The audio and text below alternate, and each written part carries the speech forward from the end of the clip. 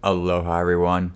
On May 27th, 2018, well after the onset of the May 3rd, 2018 Kilauea Volcano eruption here on the Big Island of Hawaii, the USGS started using SUAS vehicles, also known as drones, to monitor and provide situational awareness of the eruption occurring in the lower East Rift Zone. These drones captured some unbelievable visual displays that I will show you using my new 2018 Kilauea Eruption video Sandbox. Once the USGS posted the 5:30 p.m. May 9th update, the count had risen and was now at a total of 15 fissures. It would also seem that fissure 15 was the only erupting vent at this time, and it was at a minimum as well. This lull in activity appeared as if the eruption might be ending, which was a question people began to ask. Nonetheless, it definitely allowed us to take a deep breath, step back, and relax just for a minute, if not more. The diminished activity also provided an opportunity to explore some areas that had been inaccessible due to the previous eruptive activity. Like in this video clip from May 10th, 2018, we are on the south side of the Kaupili lava flow facing north. Fissure 14 is on the left or west side of the road, while Fissure 3 is on the right or east side. I am not very sure which one this particular lava has erupted from, but at this point, it doesn't alter the substance of any of this very much at all.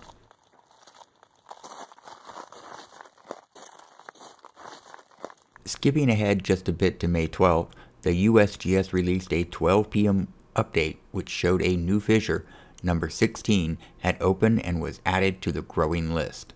Then by 9 a.m. the next day on May 13th, the USGS reported yet another new vent, fissure 17. It was starting to be clear that the short pause was coming to an end. By 4:30 p.m. that evening, there was no question that the lull in the eruption was over. Fissure 17 had outputted a significant amount of lava already, and there was no indication that it was coming to a stop anytime soon. On May 14th at 2:30 p.m., the USGS released the following thermal map, identifying two new fissures, fissures 18 and 19. It also showed that fissure 17 was continuing its eruption, creating a flow front that had begun moving eastward towards the ocean. However, short of the minimum activity at fissure 18 and 19, the rest of the lower East Rift Zone fissure line appeared quiet. By 6:45 a.m. on the morning of May 15th, another fissure was identified, fissure 20. The eruptive activity from this fissure also seemed to be at a minimum. It also appears that the flow front from fissure 17 has begun to slow, suggesting that the eruptive activity from fissure 17 has started to decrease as well. However, the landscape at the end of Kahukai Street near fissure 5 continued to be dynamic and change by the day. Later in the morning of May 15th, things down at the end of Kahukai started to change. It would also be one of the last days you would see Leilani Avenue at the end of the street. In the distance, you can hear the booms from fissures 17, 18, and 20. The explosive sounds were caused by pockets of methane being ignited that were created by layers of decaying vegetation built up over many decades.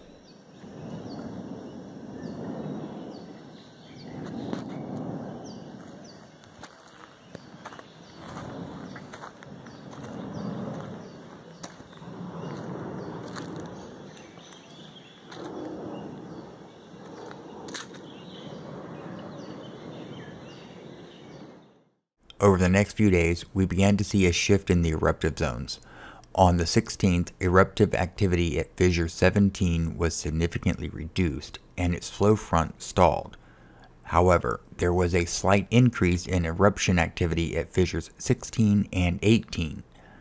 By May 18th, fissure 17 had diminished even further. In addition, there had been two more fissures open, fissure 21 in Leilani Estates and fissure 22 at Lanipuna Gardens. And by this time, fissure 18 and 20 had become the dominant eruptive locations. It's also worth noting that on May 18th at 12:15 p.m., there was a total of 7 fissures producing lava. Fissures 4, 15, 17, 18, 20, 21, and 22. Moving ahead to May 19th, based on the 12:15 p.m. report by the USGS, things had become very different in the past 24 hours. The newest fissure, Fissure 22, had joined in with Fissure 20 to become the 2 dominating erupting vents. Together, they produced 2 fingers of lava, both traveling over 2/3 of the way to the ocean in less than 24 hours.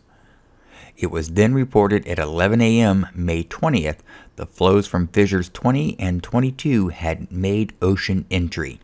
May 20th also brought a new fissure vent, Fissure 23, in Leilani Estates on Mohala Street and produced only a modest lava eruption.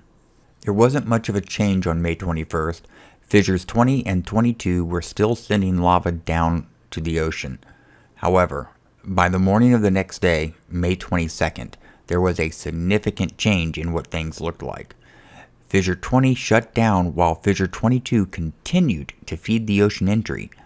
Fissure 6 and 19 resumed and began sending a combined finger of lava towards the ocean, and by that night, Fissure 6 had built its own lava pond around itself, as seen in this video clip from the bottom of Kahukai Street.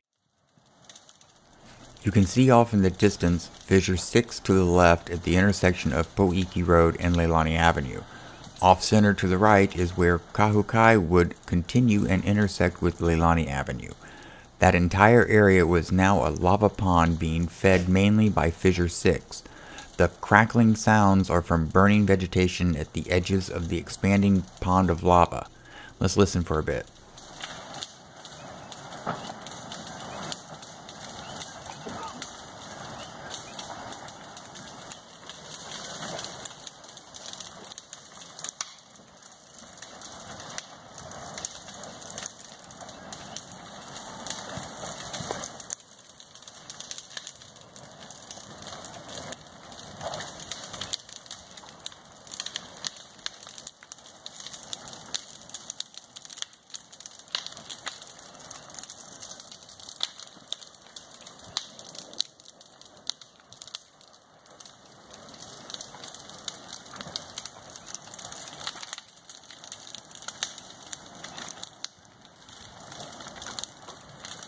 Skipping on to the afternoon of May 24th, we find that Fissure 22 is still feeding a stream of lava to the ocean.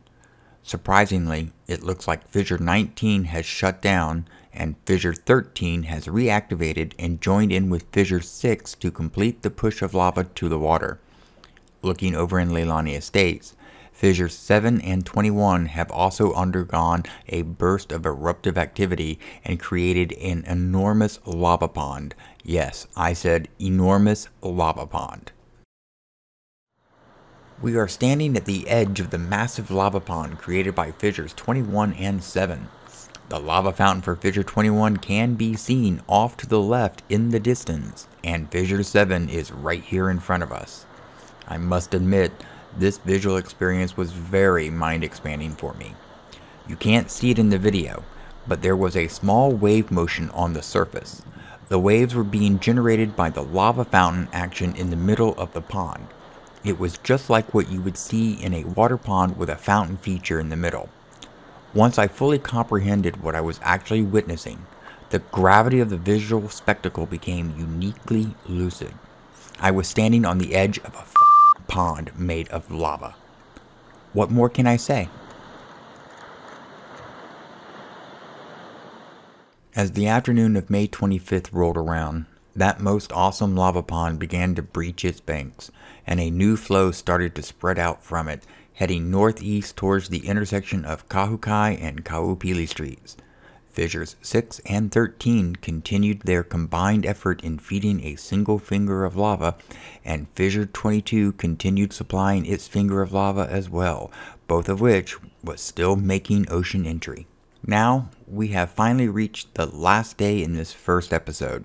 It is May 26th, and by that morning, the outflow from the draining lava pond created by fissures 7 and 21 had reached the intersection of Kahukai and Kaupili. This is the wall of A'a lava being driven northeast by fissure 21. This wall of lava is around 15 feet or 4.5 meters high. The clinking and clanking sound this type of lava makes is absolutely otherworldly. It is basically a slow-moving avalanche of semi-molten basaltic rock, a kind of volcanic glass. In just a moment or two, we will get to see a sizable chunk of lava slump off the face of the lava wall.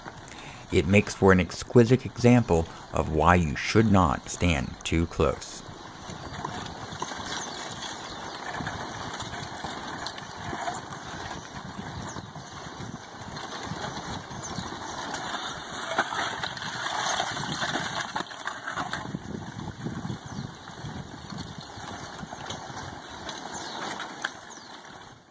Please be sure to join me in the next episode of Revisiting the 2018 Kilauea Eruption, when we will continue on May 27th and get our first look at the USGS drone video archives. Make sure you don't miss anything by clicking the subscribe button and ringing that bell for notifications. Finally, help me show that YouTube algorithm who's boss. Click the like button and comment below. I love reading your comments, and you never know, I might just reply. Mahalo for watching, and have a fantastic morning, afternoon, or evening.